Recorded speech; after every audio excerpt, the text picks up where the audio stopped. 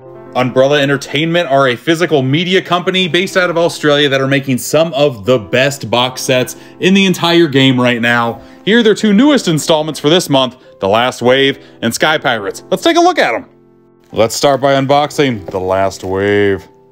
Directed by David Weir, who also directed The Truman Show and Dead Poets Society, had this release come out in the 70s. It's about a lawyer who sees apocalyptic events involving water, and I think the cover art here does the job. You turn it around to the spine to see that it has a slipcover with it as well. And this slipcover does a great job showing off that mundane sense of dread that the main character has as well. Oh yeah, did I forget to mention this is a 4K release? I cannot wait to finally watch this bad boy.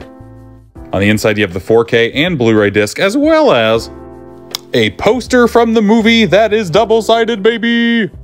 We have a nice thick booklet going over some behind-the-scenes commentary and art from the film, as well as 8 replica lobby cards. We got some nice stills from the film here. Always love that touch. And these suckers are huge. Now it's time that we unbox some Sky Pirates. Sky Pirates is an 80s adventure film akin to Indiana Jones, as you can see with the coat and everything on the front. I do like how it's a matte finish on here, except for the main title character, who has a gloss spot to him. I don't know, this box set is pretty dang nice. I love how they took that same spot gloss effect and put it on the title here with the matte finish of the slipcover, which looks phenomenal as well. Here's the front and the back. I also love how no artwork is ever reused. Here is yet another cover for the actual case. Even a different picture for the disc artwork. And the original poster artwork is included as well. Man, even that spot gloss is on the spine of the title. I love it. This one also comes with a 48-page booklet. I love how they name it Indiana Clone Diary. That is amazing. It's a Raiders ripoff. There's Raiders in the back there. Oh, how amazing. Yeah, this book is actually one that I would read because it's about all of the different types of Indiana Jones adventure film spin-offs. What an awesome touch.